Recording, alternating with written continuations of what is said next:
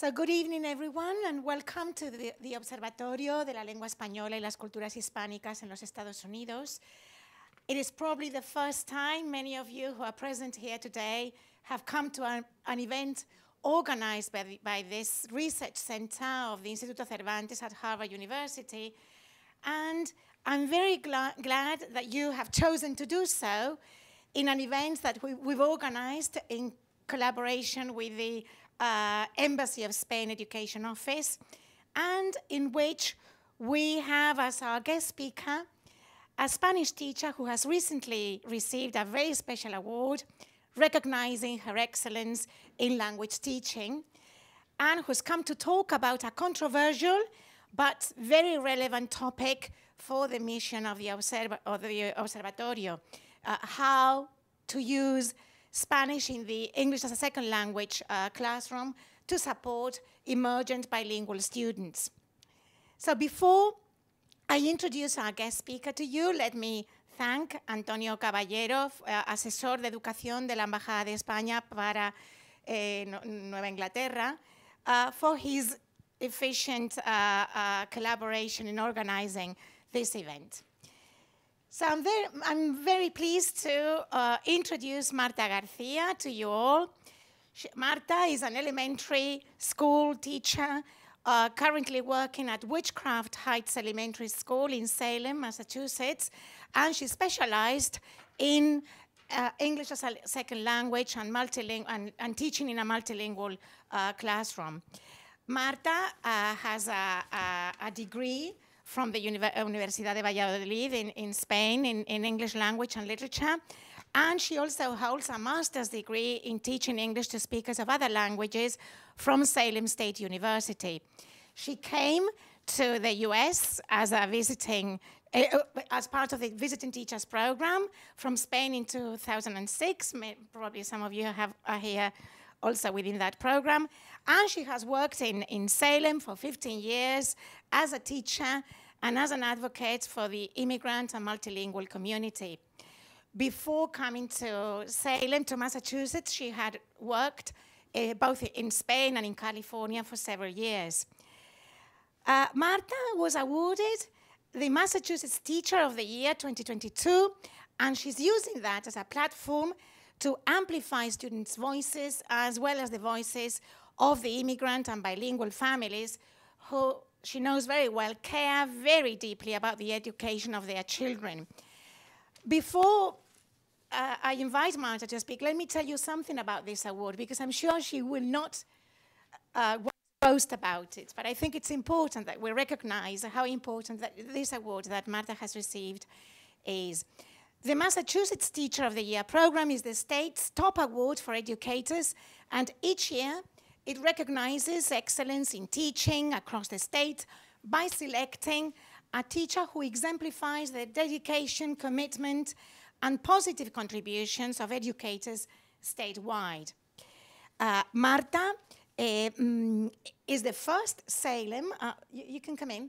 Marta was the first Salem teacher to become Massachusetts Teacher of the Year, and she is the 60th recipient of this award.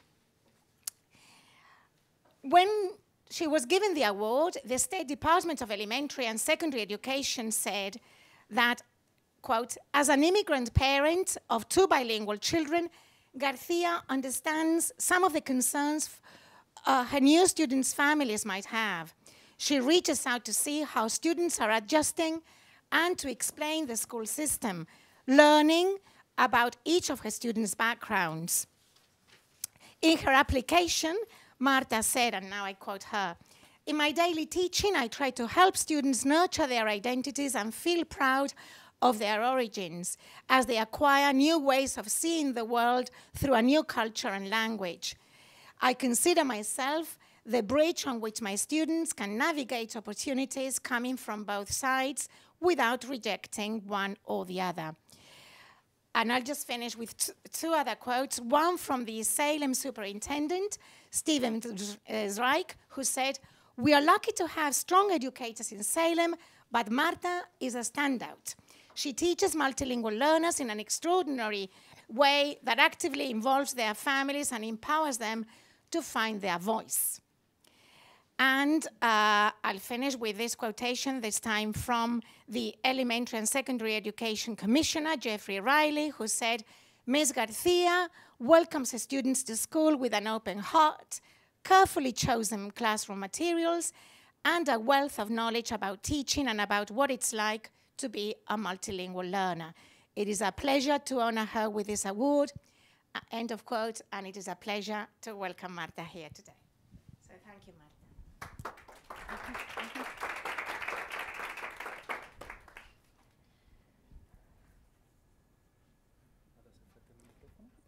Oh, yeah, I don't need a microphone. Yeah, okay.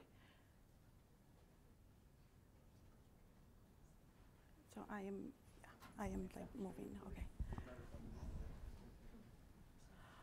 Bueno, buenas tardes. Good evening, I think it is already. It's going to be interesting because this presentation has been introduced and advertised in English. I'm going to do it in English, but it's also a little contradictory that most of you are Spanish speakers and you are like from my home country, so it feels a little strange to do this in English. But I'm going to go back and forth, so because that's how bilingual people operate, right? Especially in this country where our bilingual brains are mobilized depending on where we are and how we are expressing ourselves, and in which context, and with what audience. Well, so this is my background, and as much as I don't like to talk about me, I think it makes sense to tell a little bit of my story and how I ended up maybe here in this place today.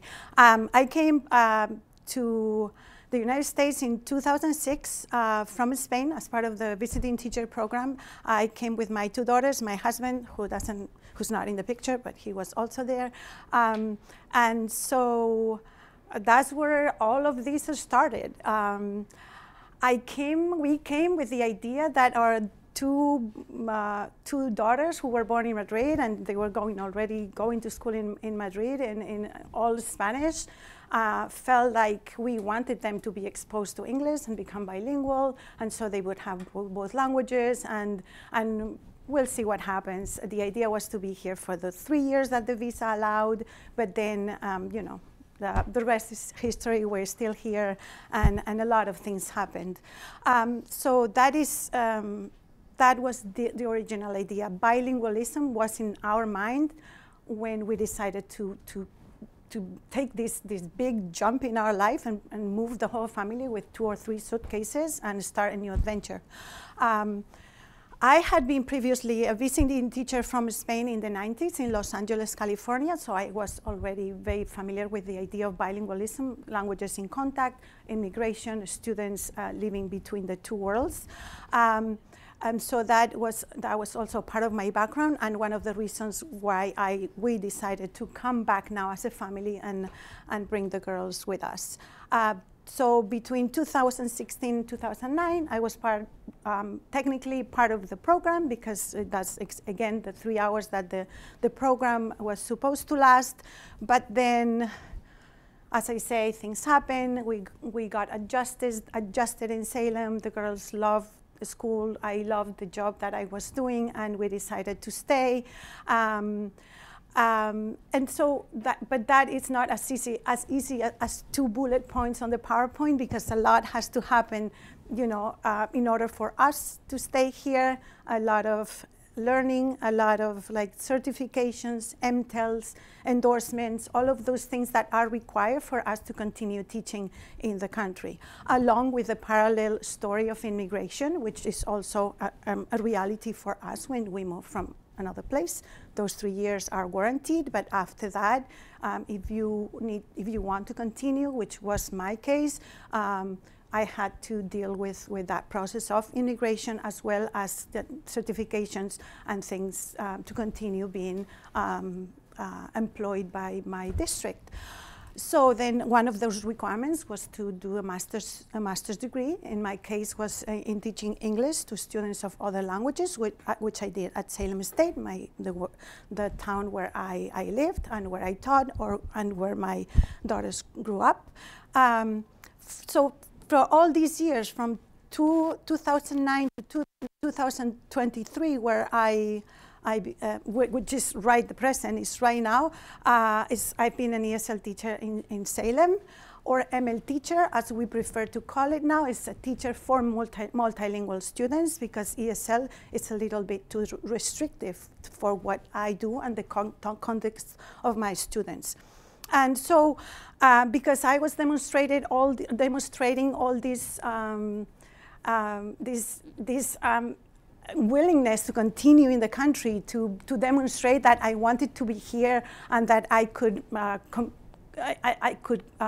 contribute to the community that I was serving, I did everything possible. I was invited to participate in all kinds of task forces for dual language programming, curriculum development, teaching Spanish to educators, all kinds of things. So that brought me to a place where someone saw my worth, and they nominated me for Teacher of the Year. That was the ESL director, the director of the multilingual department in my district. I was nominated for Teacher of the Year, and I became the Teacher of the Year, which has been an amazing adventure. And to think that, you know, those two suitcases brought me where we are right now. Those are my two daughters now.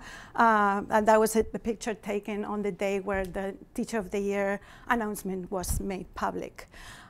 So yeah, I have a journey. I have, you know, an immigration story, and these are, you know, my students, and that's why I continue to do what I do after the years, and they keep me going. And the fact that I was given the platform to be Teacher of the Year has validated my beliefs in what I think should be done with multilingual students. So the population that I serve are Spanish.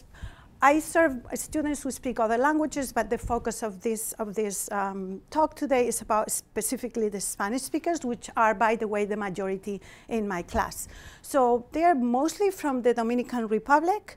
They live in a community that has been established in Salem for many generations. So they live in a particular place, most of them in downtown Salem. It's called El Punto. It's a beautiful place because it has been like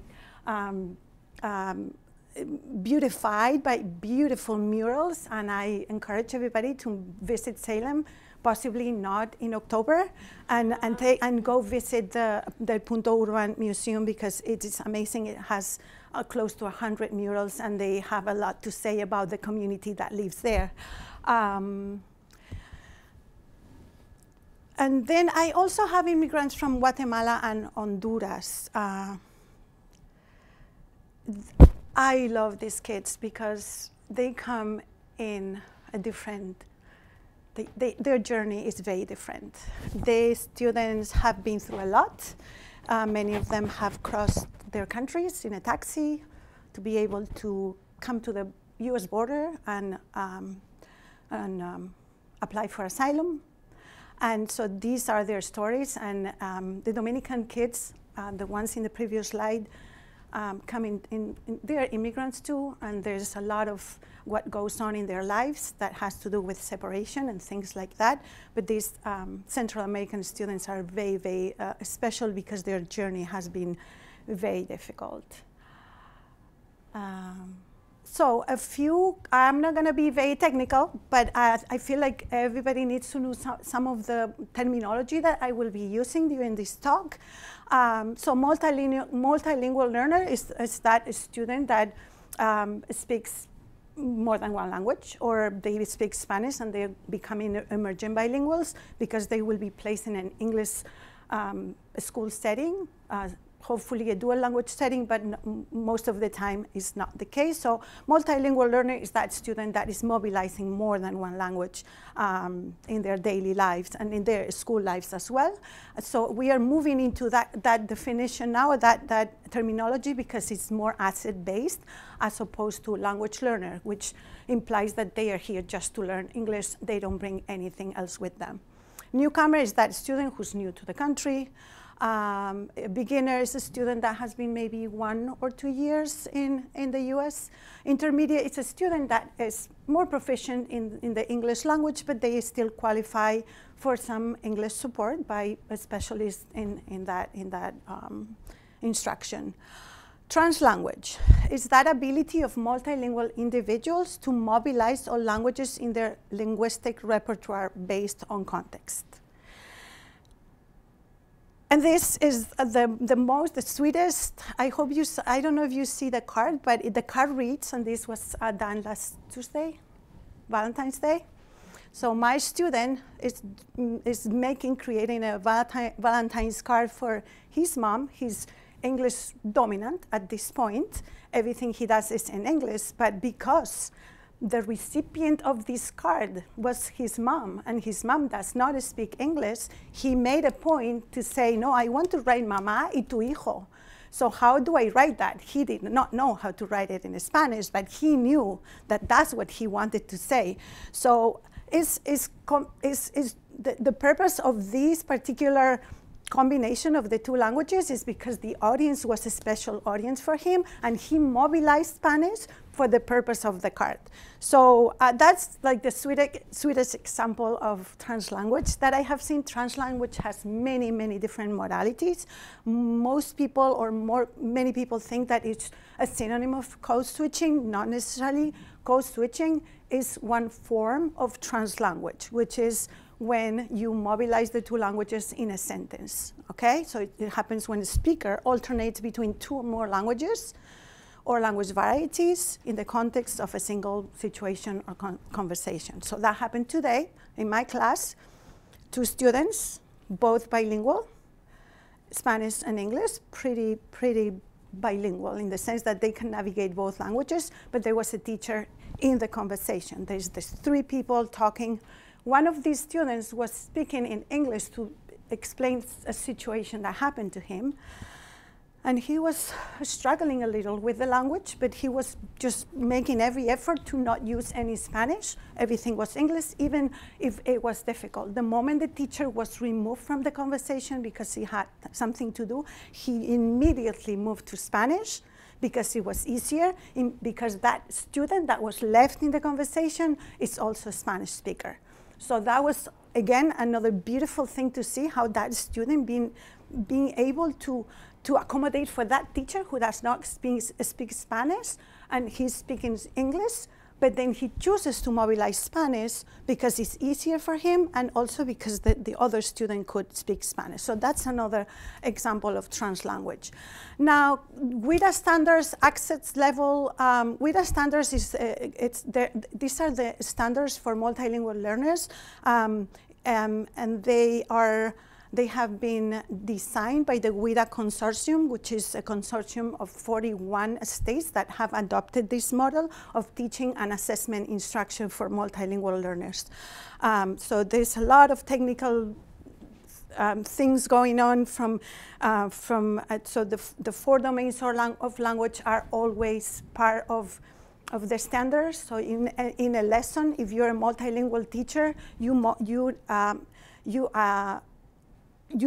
plan for a speaking, a listening, a reading, and a writing activity. All the 4 domains of language have to be present for that to be effective. And because our students are not only learning how to read and write in English, they are also learning how to speak in a school setting, in the content areas. Because we know that they become very fluent very quickly in the social setting, but then it's more difficult to be able to talk about math or to talk about science or social studies. So the speaking and the listening are also very intentional, very intentional in the multilingual class. So we use the access level, which is the assessment included in the WIDA consortium, the WIDA standards. The access levels give us an indication of where the student is. The access level is a standardized test that is given in Massachusetts every year to all multilingual students, and it gives us an indication of where students are in the 4 domains of language. Based on that, we place them in a 45-minute a daily support of English, or in 90 minutes if they are newcomers or beginners. So that access level is going to give us a good data, not all the data about students on how they're going to be placed in the English as a second language or a multilingual setting moving forward. If you have any questions as I am speaking, I'm happy to clarify or or just respond to any comments that you may have. So what I do, there are many different models to serve multilingual students. The least restrictive is clearly the dual language, because you're supporting both languages, English and Spanish, at the same time, and not only and you're developing biliteracy, which is really important in the 2 languages. But that's not the case for many of our students. So many of our bilingual students are placed in general education classes, and they have the support, hopefully, of a certified ML teacher, like myself, for example. So what I do is a pull-out model, which is their students are placed in regular general education classes with their peers, second grade, third grade, fourth grade, and then I take them every day to my classroom where we do development of English in the way that I am about to explain. So why is the use of Spanish so crucial for these students in an English-only teaching setting? I always felt like, what am I doing to these students who come from Honduras or the Dominican Republic with the most beautiful Spanish, and in a matter of maybe a year or 2, they're losing that beautiful vocabulary in that language. And I was part of that problem. I was the oppressor in that room, just putting English in their lives with neglecting their Spanish, which to me is it's just not right, and it's just anti-natural. I feel like a student losing a language is a language lost already, period. Because there's a lot that comes with a language. Identity comes with a language, culture comes with a language, and you lose that part of yourself as a child. You have lost relationship with your with your grandparents most of the time, and with a culture that was your native language. I mean, your native culture. So it serves many purposes. The social-emotional learning aspect that I am describing, social justice, and culturally responsive, like to use students' assets, linguistic assets in this case, is so crucial to develop a full identity of those students. Cognitively, we know that if you can mobilize 2 languages, you can make a lot of connections between languages. And I think it was Stephen Krashen who said that Spanish is a shortcut to English, because there are many words that you transfer, grammatical structures that you transfer, so it serves many purposes. Parent engagement, obviously many parents are not proficient in English to be able to participate in the school life. So the communication with parents happens in Spanish. And also educating the greater school community about what it is to be bilingual, what it is to be a monolingual teacher serving bilingual students. That teacher who has an English-only perspective is limiting those students' possibilities. And what I want to see is that in every classroom across this state and across the country, those students who are multilingual see that part of themselves, seen, heard, honored, and that is not necessarily happening right now. So I have seen, like I said before, kids losing their language, and it's the most difficult thing to see, knowing that my own daughters were a little bit in that situation. If it wasn't because it was not that easy for them to acquire English and then we're okay, we're bilingual. We need to do a lot of work at home to be able to maintain that native language, which is, to me, something that could not happen, any other ways. But not everybody has the ability to maintain the language at home. So that's where the professionals come into play. So this is Jose Medina. He provides dual language technical support across the country and internationally. He is incredible. He's bilingual himself, a big advocate of dual language education and the use of the native language, Spanish in particular, in any school setting. So, so let's listen to him. And it's just a minute, I think. I am often asked, Dr. Medina, what is one strategy, an easy way that every single teacher in any educational context can work to be more linguistically inclusive? And so here it goes. Ask the students that we serve, what are the languages that you mobilize? What are the languages that you speak here at home in your community? And then get an anchor chart and create that anchor chart alongside the students and place those languages. Do we language French, Arabic, Spanish, Mandarin, Korean?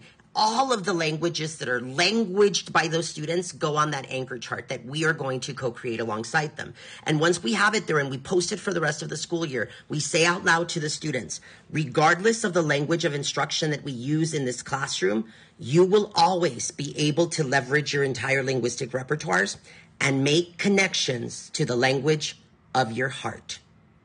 Super simple, linguistically inclusive. Adios. So yes, and clearly there is no way as a multilingual teacher that you know the languages of all your students, but you're mobilizing and honoring those, and just by having them written on a poster for the year, for them to realize that, okay, I speak Spanish, my teacher does not speak Spanish, but I know I am like making connections between those languages, and it's okay to do that.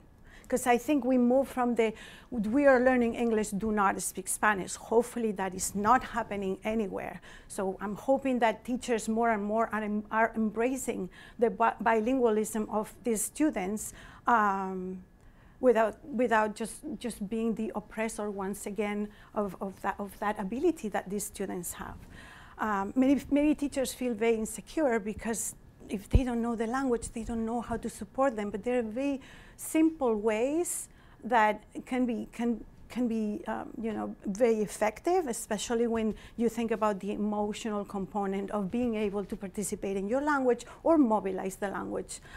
So there are some examples here, full names, I'm going to explain what that means, and phonetic spelling of our names. I am often asked.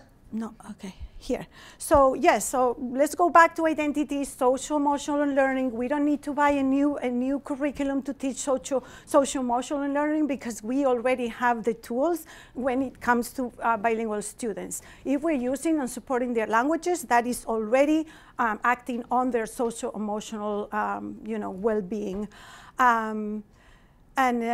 It's called culturally responsive teaching. So at the beginning of the year, I do a unit on identity and what it is, in particular, because we are sharing our names. We're saying I am Nelly and I come from the Dominican Republic. I hablo español y hablo inglés. So we are sharing that as we are building our community.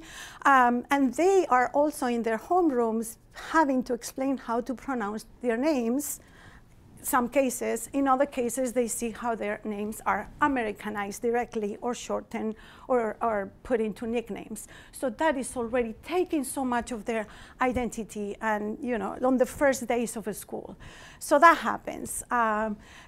In order to build that identity in my students when they come to my ESL class or ML class, we do a whole unit on identity. And I use a couple more than, more than these two mentor texts, but always, I use always mentor text to promote that conversation and to do like follow-up activities that will have their voices in them. So Alma and how she got her name is the story of a girl who has a really long name. She's from, I think, Peru, And she has a long name, and the name does not fit on her page. And she's like, my name does not fit.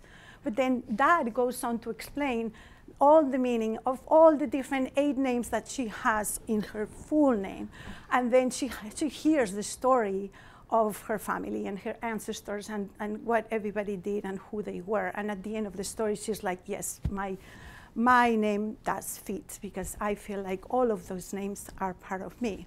So, and then Name is a Song is another girl whose teacher does not know how to pronounce her name and makes faces and how you say it, and she's like frustrated. And then Mom says, okay, you teach her like your name is a song. And these are just so beautiful, these 2 books. But so then that prompts like the activities that we do after, where students write their full names, and they may not know them. But I look them up on their their lists, and they realize, okay, I have 4 names: my first name, my middle name, my mom's name, my dad's name, which is, you know, how we Hispanic people do things, right? But then in their daily lives, they become first name, last name, and everything else is erased. So they write their full name, and they also, you know, it's part of, you know, of how, of a mini phonics lesson. We say, okay, how do you say your name? How you teach someone how to say your name with a phonetic spelling, and then we practice that. They respond to the reading in you know, different forms. I mean, to the books in different forms, and they also do like a little presentation, because like we said, speaking is always part of our lessons, because it needs to be treated as reading, as writing, and as like the 4 domains of language. So here's Nelly, and she's gonna tell us about her name. Hi, Nelly. Hi. What are you holding? What's that in your hand? My name. Can you tell me more about your name? So when you take off these 3, it spells my grandma's name, and this says my other grandma's name. How about the other 2 names? My dad's last name and my mom's last name. Are you proud about your full name? Yeah. Can you say your full name now, loud and clear? Ivonelli Lidia Martinez Cabrera. Good job. Where are you from? DR. You were born in the DR, or you were born here? I was born here, but I'm from DR. But your family is from the DR, and you feel like you are from When I was a baby, my mom taught me how to speak Spanish. What is one thing from the Dominican Republic that you like the most? Papa fritas. Can you say that louder? Papa fritas. Who makes them? My dad. He makes them when? When I visit. When you visit? Oh, you visit often? Yeah. When do you go? I go like every day. Every day or every year? Every year. Every year. I think you go in the summer, right? I go on vacation to DR. Excellent. What is the thing that you miss the most about the Dominican Republic? My dad and my family. Can you tell me about a traditional food or number of foods that you like from your country? Papa fritas, pastelitos y arroz blanco con rabo. What do you wish everybody knew about the Dominican Republic? How are people in the Dominican Republic? Spanish. They speak Spanish? Yes. But how are they? How do they treat each other? Are they kind? Sometimes. Are they fun? Yeah. Do they like to party? A lot. Do they like to, every day? Do they like to work hard too? Yeah. Yes, they work very hard. Okay. So what language do they speak in the Dominican Republic? Spanish. Spanish. Okay. Anything you want to say about your country or Salem? I want everyone to come to DR and vacation. Yeah. Okay. Bye, Nelly. Thank you so much. Bye. So again, trans language happened here when she said, I asked in English, what is your favorite food? And she's like, papa fritas and arroz con frijoles. So indirectly, her mind goes to Spanish because she's talking about something that she probably says in Spanish at home, and it brings her back to the Dominican Republic. So this is another good example of translanguage. And it's okay, like for those people who think that we need to keep them separated, that we need to be faithful to both, but when you're bilingual and you are in a bilingual context, that doesn't work that way. So then another thing is the I am from poem, which is just a simple poem about themselves. So the idea is to say your full name, where are you from, what is your favorite food, places in your country of origin, and a phrase or something that you hear often at home. So then you start by saying, my name is, I am from those things, right? So so again, this is about identity. I'm not gonna force my students to do this in English or in Spanish. I'm giving them the choice, clearly, especially if they're newcomers, they don't have English yet. So they, of course, were, fantastic. They were able to do this activity on their first day of school in an American school in their native language, and they were part of the community, and they were able to be successful. So, and so this is this is translanguage. She's languaging in Spanish because that's all she has for now. Okay? Me llamo Guillermo González María. Soy de la República Dominicana. Soy del locrio de Camarones. Soy de Mata de Coco y Tornado. Soy de Guillermo, no te muevas. Y me llamo Guillermo González María. So another good example of the use of Spanish even in an English-only context. Oh, sorry, I keep doing this. Okay, so another big unit that I do with some of my older students is their immigration stories, because that is a story that needs to be told. It has to be told because it's a journey that cannot be forgotten, and it's a big part of who they are and how they're going to live in their country, and there are a lot of consequences with, of this trip. So. Again, we use a lot of mentor text that shows the stories of other people who are immigrants and different. This is only 2 examples, but we read at least 5 or 6 different stories of immigration. Some of them, the one at the top is Mango, Abuela y Yo. You don't see the title, but you see Abuela is in Spanish. So no, Mango, Abuela, and I. Okay, so there's 2 versions. The version in English already has the word Abuela in Spanish too. So that's translanguage right there in their materials that we use. So again, that idea of like being reflected in the materials that we use, and then they write their own. It's a long unit with a lot of different parts, but the end up product is their immigration story, which one example is there. But the one that I want to focus on is I live with.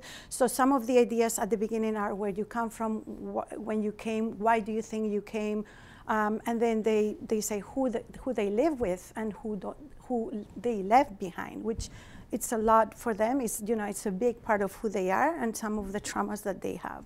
So I live with my dad, aunt, primos, primas, my cute little baby. My mom, sister, abuela, and primos y primas live in my country of origin, the Dominican Republic. A lot of translanguage again, okay? And it's not done like randomly. It's not arbitrary. It's done with a purpose. Okay, like I am not going to analyze what went in that, but you may guess why she's making that choice, even though she knows the word grandma and cousins in English, but she made that choice, okay? I'm going to keep moving. And again, like the importance of the instructional materials and mentor texts. So with language comes a culture. And if we are in an English-only context, we hear a lot about the American culture, okay? And so my students don't feel represented in those books about someone living in a beautiful house with a backyard. My students live in apartments, okay? So those two stories about white people living specific lives don't really tell much, and they get an overload of those. So what I do is just I try to counter that narrative, and I bring their stories or stories that they may feel like that belong to that part of their identity and their Spanish language. So Abuelas Weave is about a Guatemalan story. So for my Central American students, If Dominican Were a Color, beautiful one for my Dominican students. And then things in the middle. This is a Cuban folktale, Two Wings.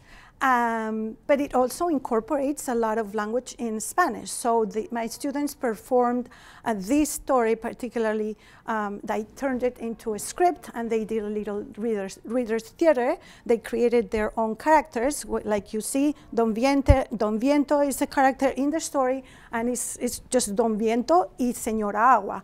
So for them to see those words in a text that is mainly in English and understand the culture behind what's happening in the story, it's like the engagement, the joy, the wanting to participate and know more about the story and engage with the text in English and be able to perform to their native English peers.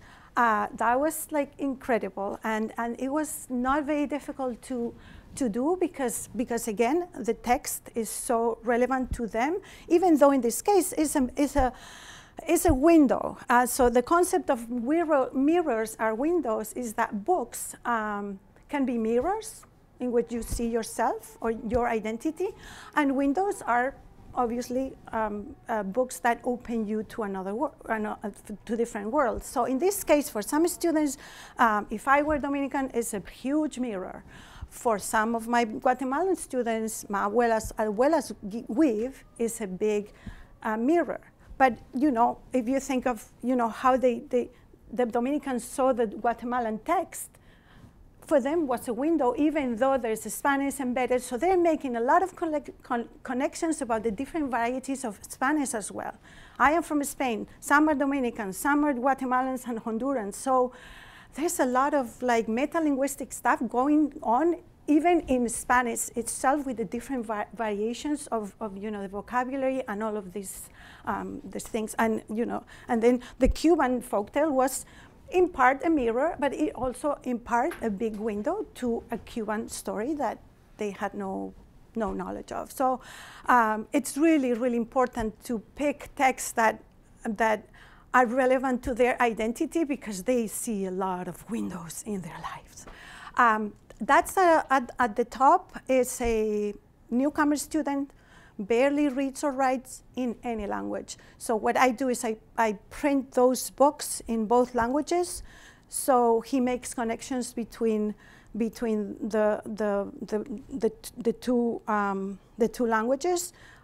So that's about animals, I think animal ears. So he was able to make connections between a fox y el zorro. And so he is starting to recognize the words in Spanish and then making the transition into English. So playing and having both texts at the same time in parallel, so important for, again, his emotional well-being, and also because he's desperate to learn English. So I'm not going to take that away from him as well.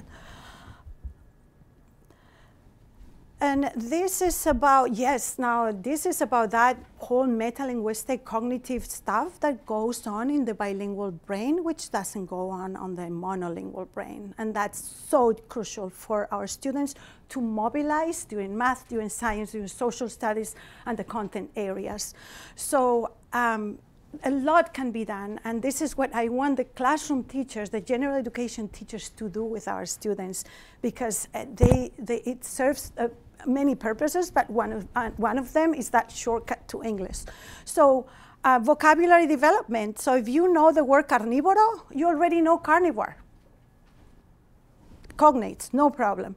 And then you also, if you break the word down, carne, oh, meat. So there's so many connections that they make. So carne, even though it's an English word, it's it's Latin rooted. So, and it's Spanish at the same time. So they have, like, in a sense, they have that quick access to language that maybe the English speakers don't, because they don't know what carne means. Okay, so for our Spanish speakers to be able to make those connections and know that most of the academic language or the language of the content areas are cognates from with the Spanish or Portuguese or French and the Latin languages. So if we are learning the word strategy, we are writing estrategia. And if we're learning the word trait, we are also saying, okay, rasgo. Is this a cognate? Not really, and you see how the student made a cross, because that is not a cognate. So I need to really memorize both. But with the strategy, not so much. Response, responder, pray, presa. So we do a lot of metalinguistic exercises to say, is this a real cognate? Is it not? Does it look like? Is it close? Is it not close? And so it's just that meta-linguistic exercise is so valuable for to manipulate language and make sense of both Spanish but also English. So the vocabulary development, vocabulary development is a big part of my day, because they need to build their vocabulary in English. But again, in the content areas, most of the vocabulary is known to them in their native language, if they happen to have that vocabulary, which is another story. But you can always just bring it to their daily activities. So when and I say we because I co-teach with another teacher who is brilliant and does this very well as well, and she's a monolingual teacher. So the target word is amount, and we do it in English and in Portuguese for those Portuguese speakers that we have. So amount, cantidad, balance, equilibrio. So they see their language and they know which one is Spanish and which one is Portuguese, which also brings that whole metalinguistic to a different level, because now they're comparing yet with another language. So, and they get used to this and they do it in a very natural way. You could never do this with a monolingual student, okay? And that's what the teachers in their homerooms don't know still, that we need to just hopefully just bring to the table more and more. Yeah, so labeling in English and in Spanish. Again, I'm teaching them English. I'm not teaching them Spanish, but I'm bringing everything they bring or part of what they bring, so they know that their languages are part of who we are. This should be a video here, but.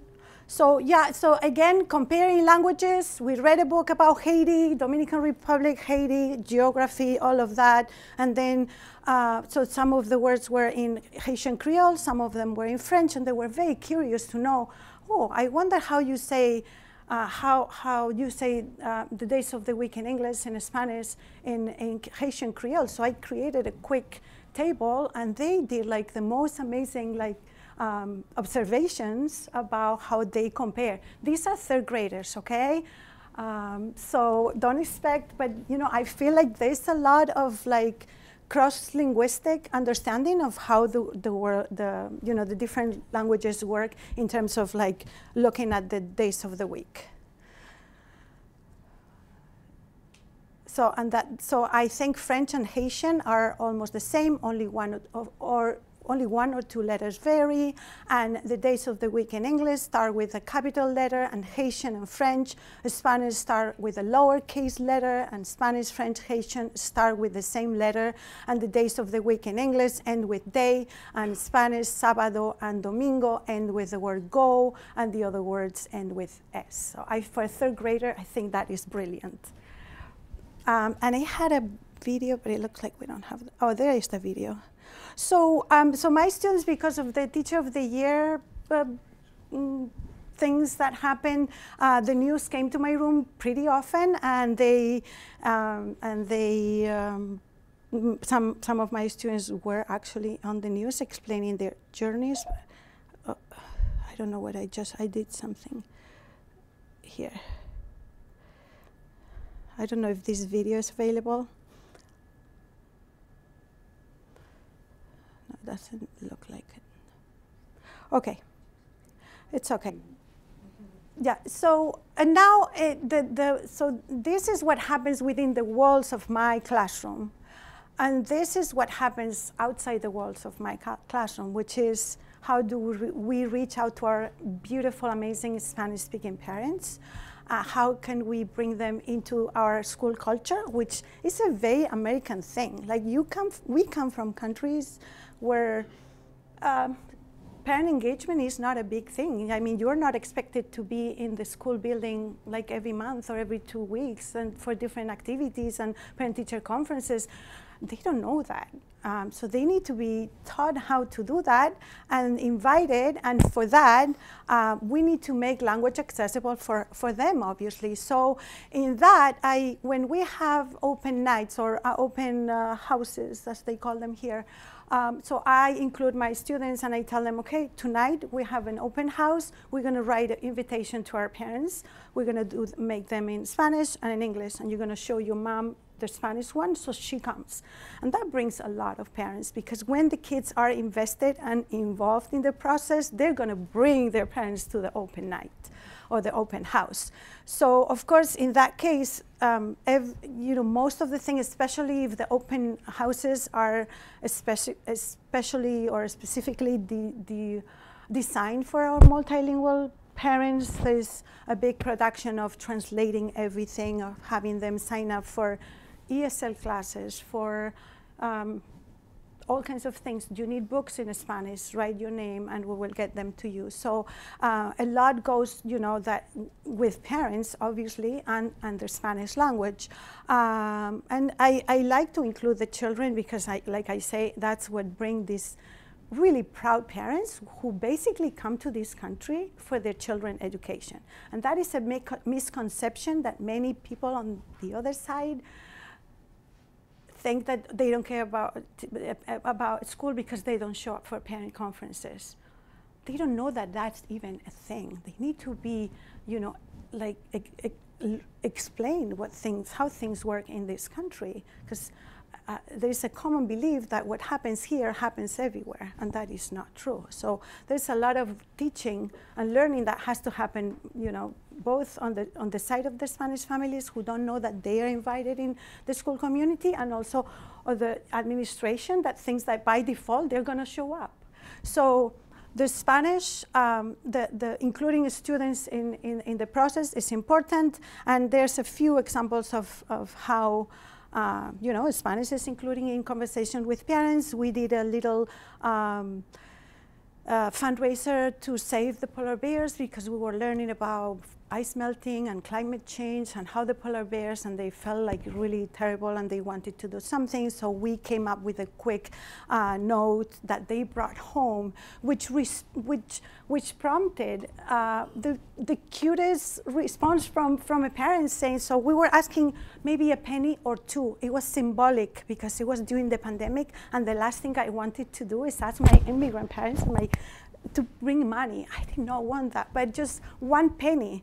And so this mom, in the morning after we send the letter, says, buenos días, Miss García. Madice estaba triste por lo de la ayuda a los osos polares. No tenía en casa efectivo, solo en mi tarjeta, y no recordé que era hoy. Si le podría llevarlos después, sería bueno. So she's apologizing for not bringing money for the polar bears. That means that student was so invested in this project. Mom felt so bad about it, and of course I responded, do not worry, we are okay, we have the money. It was just symbolic, but for the kids to be somehow invested in this little project. And then, usually I send letters about what the themes we're learning in thematic units, because it makes so much sense for language development. So we're learning about plants, or about climate change, or about immigration. So we explain to our parents in Spanish what we're learning, and that they could review the words, the vocabulary words, which we also send in English and in Spanish, and like we already know, are cognate, so so parents learn some of those words in English as well.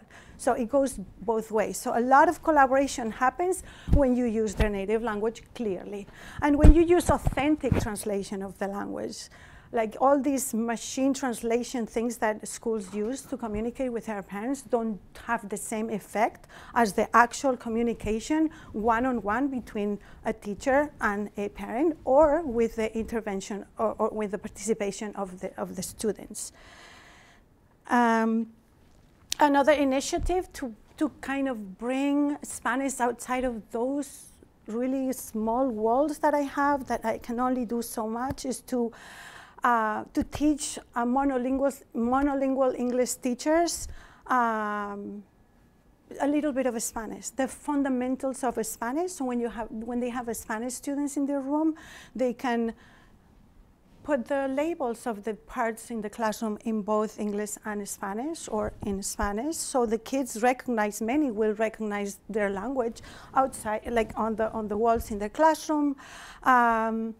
So we did a whole program in my district. I was part of that, and we did a lot with like the vocabulary of the school life and the basics of how to communicate with parents, basics, and then, you know, because the whole purpose is just to start doing something, but what we don't want to do is just for these teachers to use very limited Spanish and not be able to really get the message across. So, you know, the idea is to break the ice, so they start using a little bit of Spanish, but then the meat of the conversations has to be via interpreters. So that I wanted to make really clear.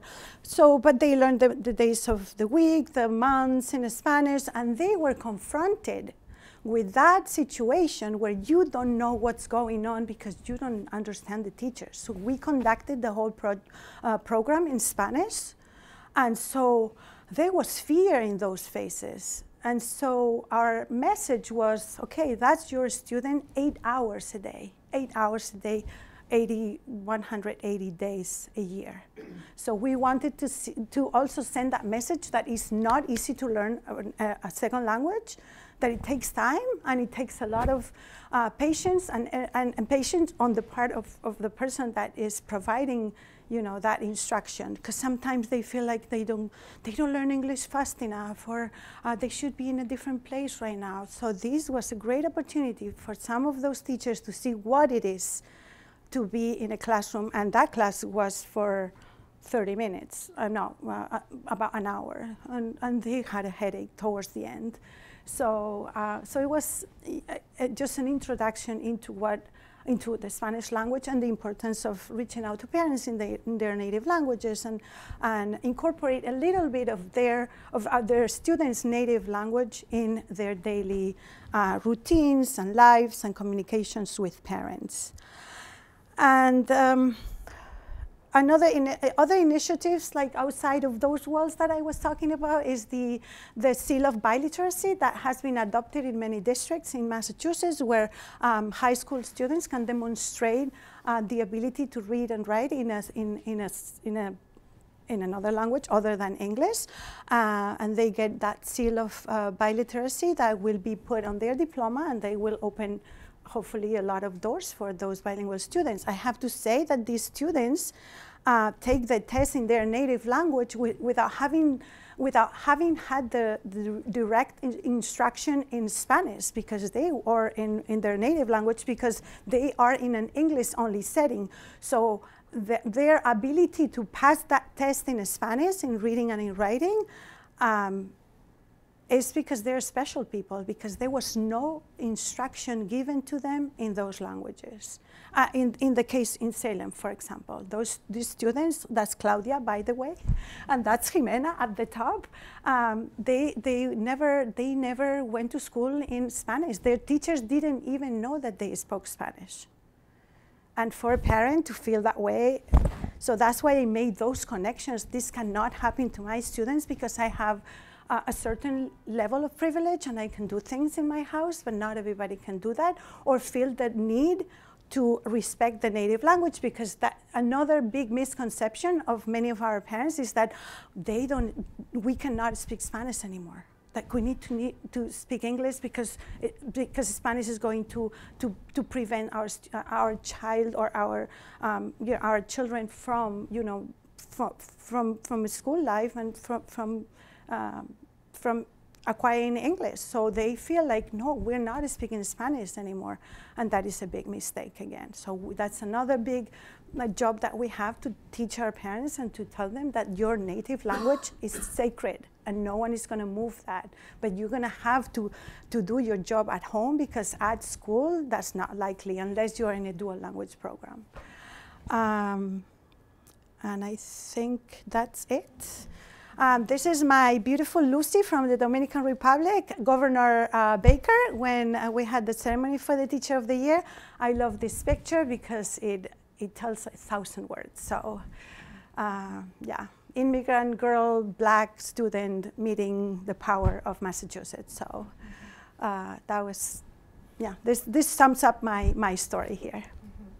And thank you. Questions, comments?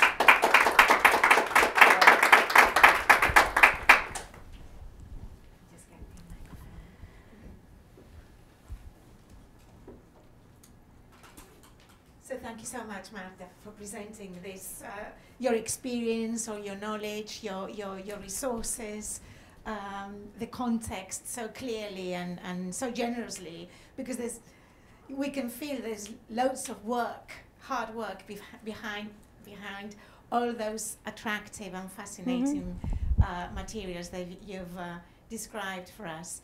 So thank you very much. Well, thank you for the opportunity. Yeah. It means a lot to be able to share my story, and more than anything, my students' work and stories and how beautiful they are.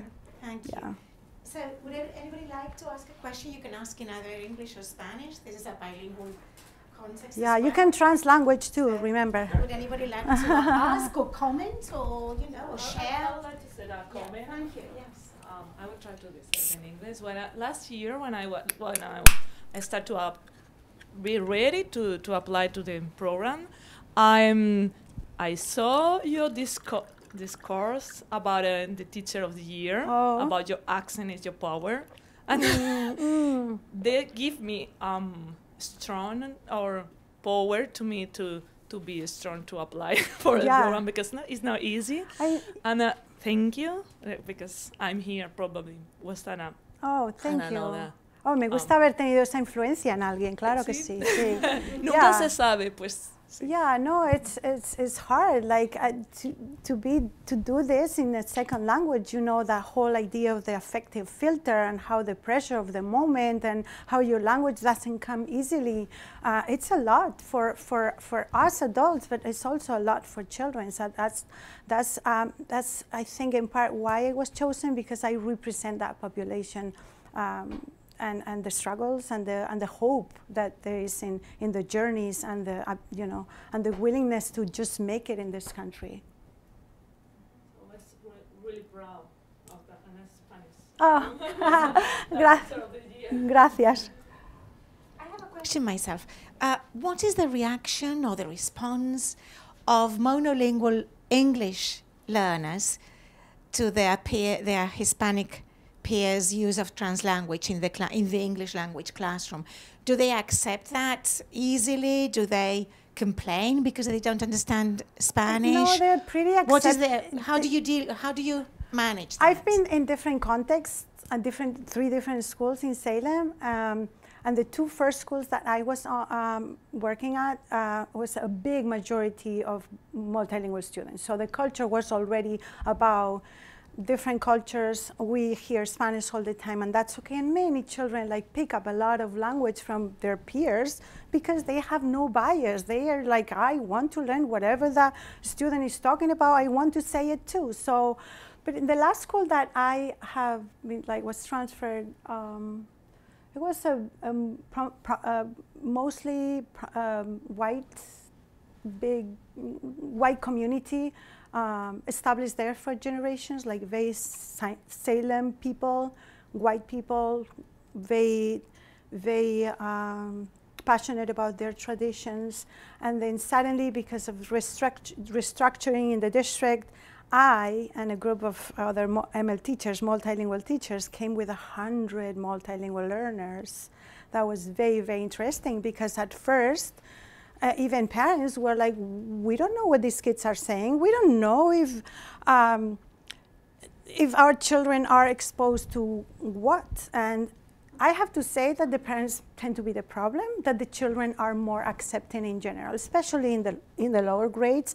I had newcomers coming from the Dominican Republic having friends the first week, like English speakers. And my question was, how do they communicate? Because one didn't speak any word of English and the other one didn't speak it.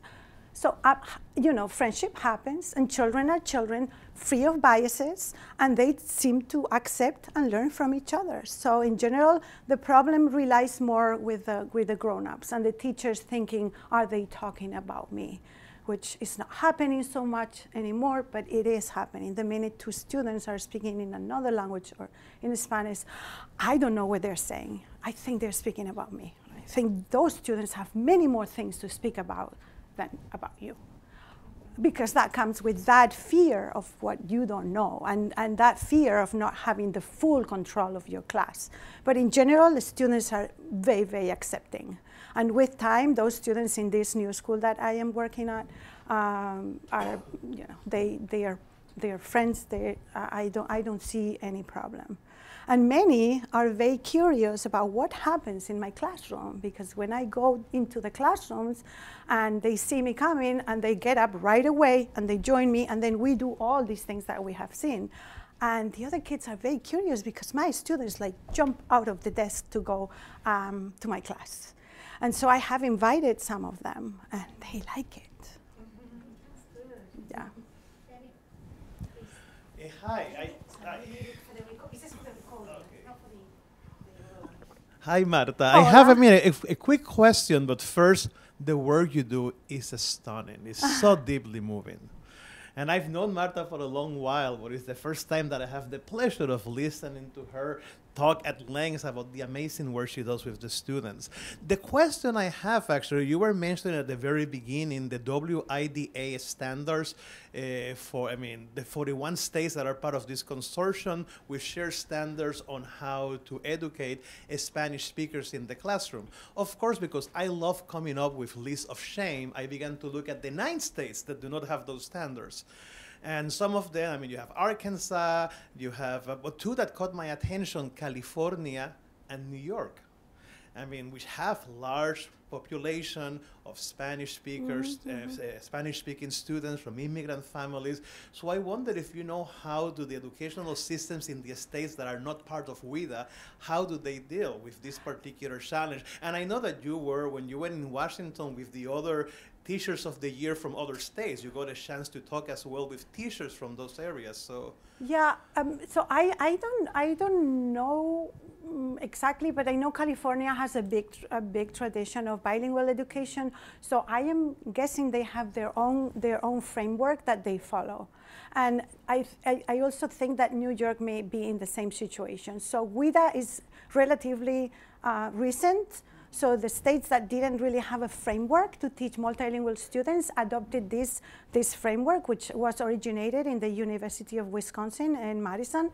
And it's amazing and it's incredible because it's teaching English to multilingual students of any language, really, not just Spanish speakers. And it's very well designed with all the cultural components and the linguistic components. But again, yes, I think that California has their own set of things that they use for their instruction. California has a lot of bilingual programs, dual language programs, so they don't necessarily need to be included in the WIDA because the WIDA is more for students who are in English-only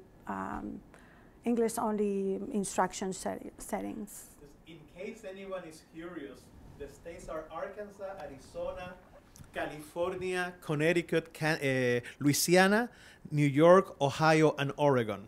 So I'm thinking they may have their own frameworks because there's multilingual students, virtually all over and the conversation, I didn't really have a lot of those conversations because some of those teachers of the year were not necessarily in the multilingual world. They were science teachers or social science teachers or art teachers. So it was more about the general education status of our, in this nation right now and what it is to be a teacher, that more, but I did have a good talks with the California Teacher of the Year, and she was in a dual language program, and I feel like they have their own standards and their own framework there, yeah.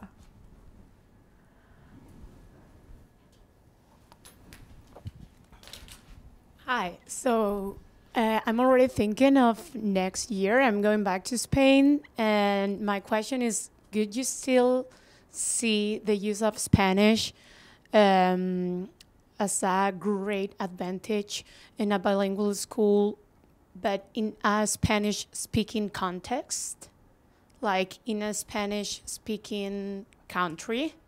You know what I mean? Yes, so you go back to Spain, and you will have to do this in Morocco, in Arabic. You will have to do this in Ukrainian, and in all the languages spoken to the many, many immigrants. I am very, very curious to know how it is done in Spain, given the amount of immigration that has come like in the last 10 years. So I want to know whether those students are directly immersed in Spanish, forget your languages, or how that is done. Because the United States has a long history of immigration, and therefore they have to figure out how to serve those students that come from all over the world. And they have a lot of experience, and there has been like back and forth, and now we do dual language, and now we don't do dual language, because so there's a lot of like pendulum moving between different ideologies, and it also has has connections with the political situations of the different states. And so I know in Massachusetts the dual language was like eradicated because someone decided to bring a proposition to say, let's just teach everybody English. Let's forget about all these other crazy things. And now with the Look Act, which was passed maybe 5 years ago, now dual language is coming back. And more dual language programs are being created, which is what my dream would be. If I had a magic wand, I would put all of our multilingual children in dual language programs, because then you don't have to do this and figure out how in an English-only setting I can bring their language, because they would be covered, If I'm not mistaken, I think you were asking whether the use of Spanish would be useful in a Spanish context. Yeah. And I think you're asking probably because there was this rejection to the use of the mother language in communicative approaches. So I think she meant you go back to Spain and you teach English there. And the environment, is Spanish dominant. Perdón, would the use of Spanish still be useful, still be recommended? That's different. That's a foreign language. We're not teaching a foreign language here. We're teaching bilingual students. We're not teaching a language, we're teaching students. And we need to bring their identities and what they bring. And we want to, I want my students to learn English like everybody else and be brilliant in English. But what I need to do is I need to bring what they, to accept what they bring, not only accept, but honor, because it's more than just learning a language. It's about a bicultural identity that they're building. So that would be foreign, teaching English as a foreign language. I don't think that would work the same way. I am not an expert in that. I don't know, but I feel like in that case, you teach English because it's a foreign language. I don't know. I also know, that of course, and again, those students also bring a language, but it's not so much about identity anymore. But yes, you can make use of cognates, yes, or grammatical structures that are paralleled, or grammatical structures that are like, okay, if I say el árbol verde está en el campo, in English, I'm going to say the green tree is on the, but you can compare, comparing languages is just so good for the brain too, But the whole thing here is about identity and cultural and social emotional learning and social justice more than the language itself. We're teaching students, that's why WIRA moved from we're teaching ESL to we are teaching multilingual students. And that takes many different forms. Yeah. If I can contribute my own humble opinion, I think that recognizing that the context is completely different, because as you were saying here, you're teaching bilingual students in a purely bilingual environment. I think even in a context in which Spanish predominates, I think Spanish or the student's native language is still very useful in learning a foreign language. And I think we should leave behind the rejection established by the communicative approaches towards the using the exactly, and they're bilingual no matter where they are. So they're gonna mobilize those languages no matter what. No matter what the teacher does, you are mobilizing your languages. You see gracias, and I don't know. In this case, I don't know. But you know, it's the end of the thing. If you don't know Spanish, let's say you see gracias, and you don't really know what that means, but it's the end of the presentation, and it looks like it could be thank you, right? So you're mobilizing what you already have to make meaning, you know? So you are who you are no matter what. So yeah, mobilizing that language is independent of what the teacher or the instructor of whatever language is doing. You're still doing that. But in my case, I want to bring that and make it explicit for all the reasons that I explained. Any questions? I think it's so important to think of what's lost when we try to make a whole education on just one language and try to impose a language. I was wondering if, like, what sort of structural support you have from the school and from the school system, because it seems like you're putting a lot of pressure as a teacher on yourself as well, like thinking of the parents, thinking of the students, thinking of other teachers as well. So what sort of background support do you find in the system?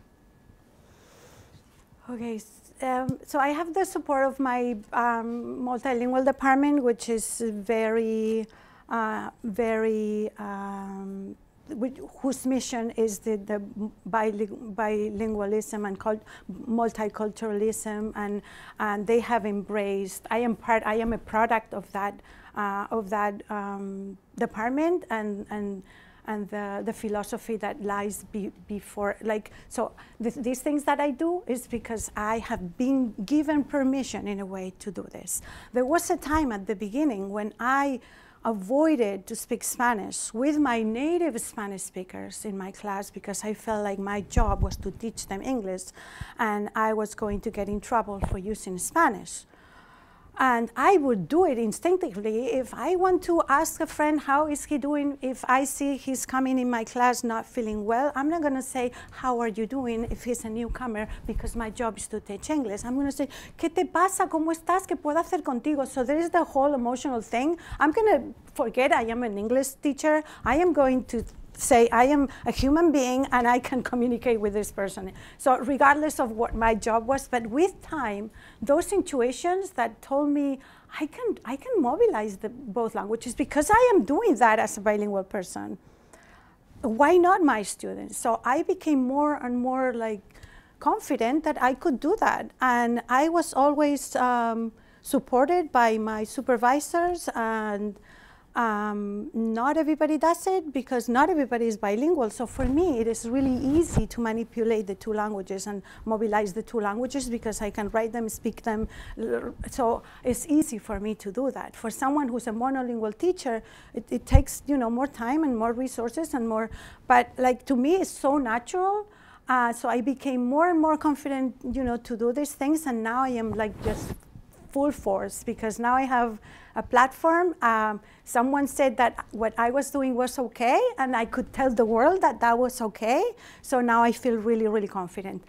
In the context of my school, now everybody's very, very, very worried about learning loss from the pandemic, okay? And now they're reading 2 grades below grade level, and then we need to accelerate their English.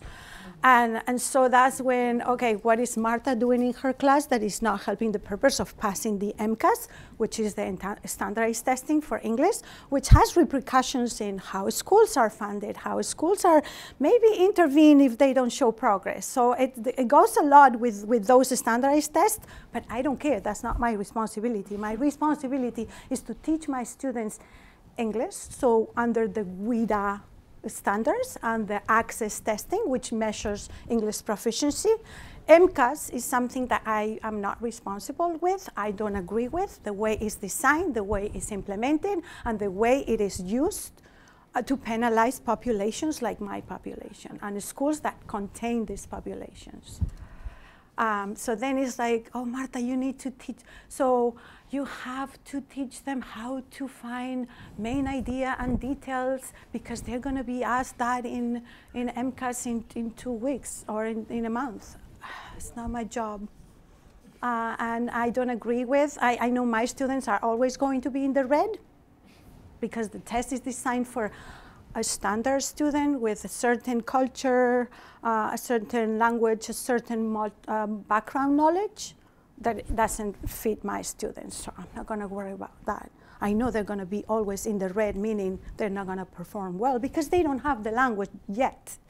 Once they have the language, that's a different story. They outperform the students, the monolingual students, because they're making all those connections. And they have the maturity to interact with text, you know?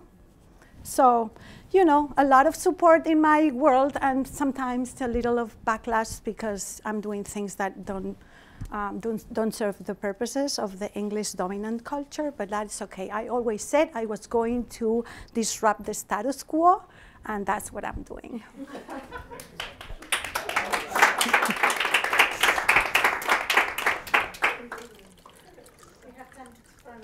Would anybody like to ask another question? I would just, I will, first of all, I would like to thank you for your wonderful work, your wonderful job as Teacher of the Year and visiting teacher from Spain. We have a great group of teachers from Spain here, and you are an inspiration for them. You are a model, and we really appreciate that. The only part that is the main difference would be that we want our teachers to go back to Spain and put into practice what they have done here. But if they want to stay here, we are happy for them as well. I have just a very short question, and that is that we are now promoting the program. We are bringing new teachers. We are preparing for the new teachers that are coming. We already have more than 90 teachers here in Massachusetts. And what would you tell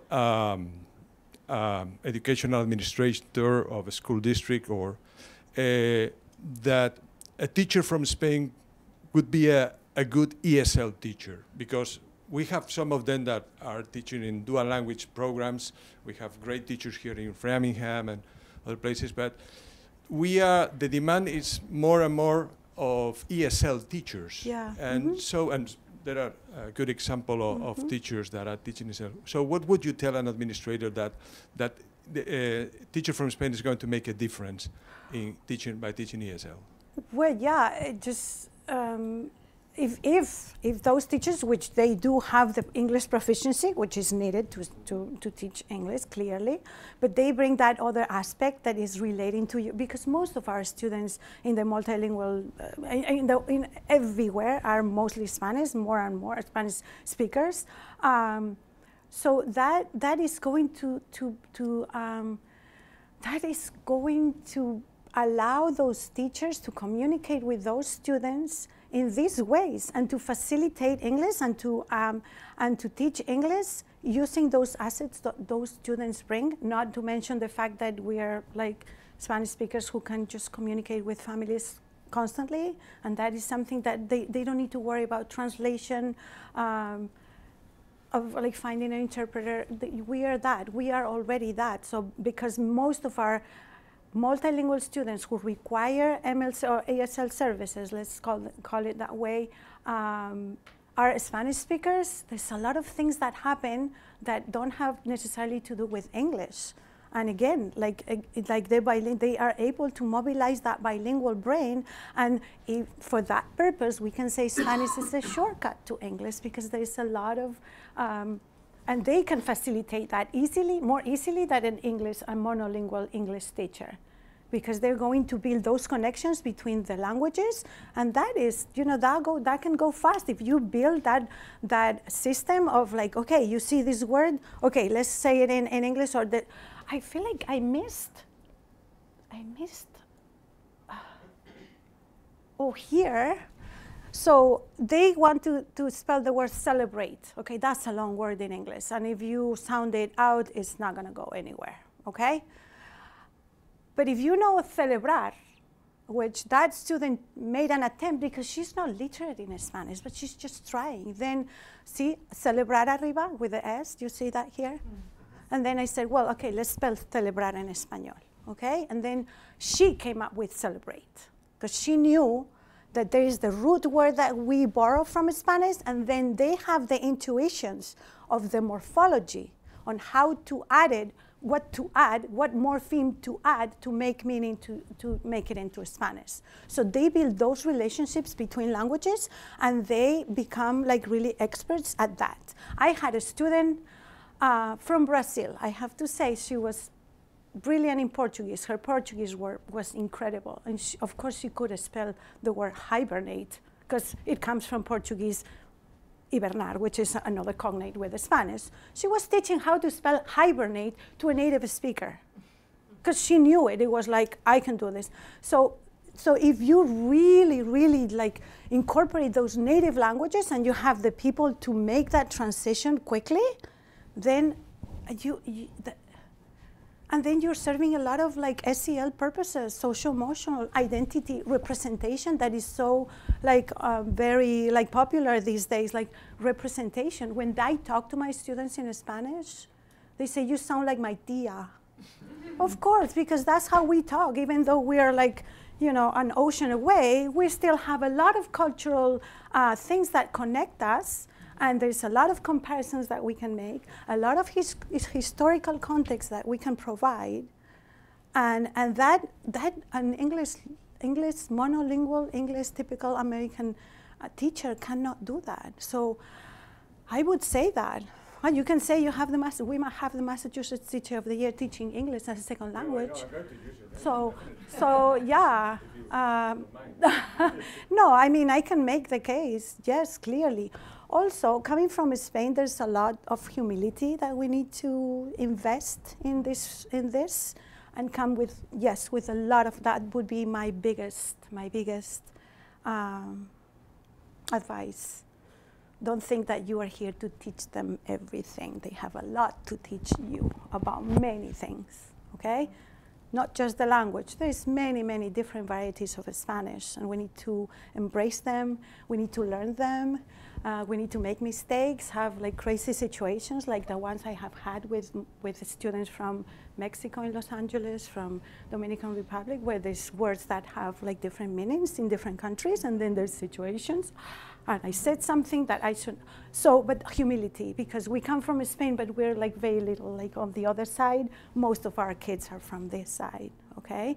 And so embrace their languages, even the language they bring from home, which may not sound like the perfect Spanish. Oh, they speak the Spanish del campo. Yes, they do. And that is as beautiful as your Spanish from Valladolid.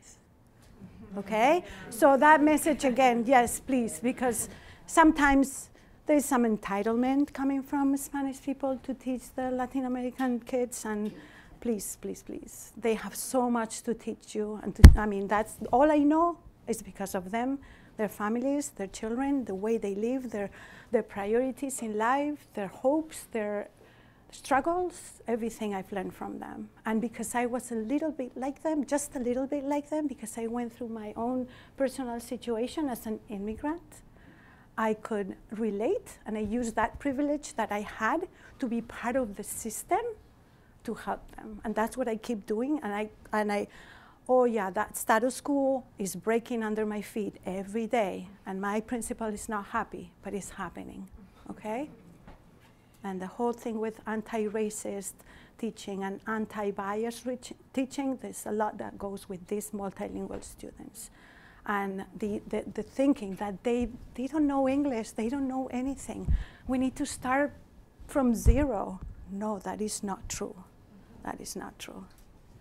Well, I think this is a time when we have to give Marta a big round of applause, not just because of the beautiful presentation that I think she gave today, but also because of that award and that brilliant, enthusiastic, and important work that she does every day in her classrooms. Thank you very much, Marta. It's been fascinating. Gracias. Un placer, de verdad.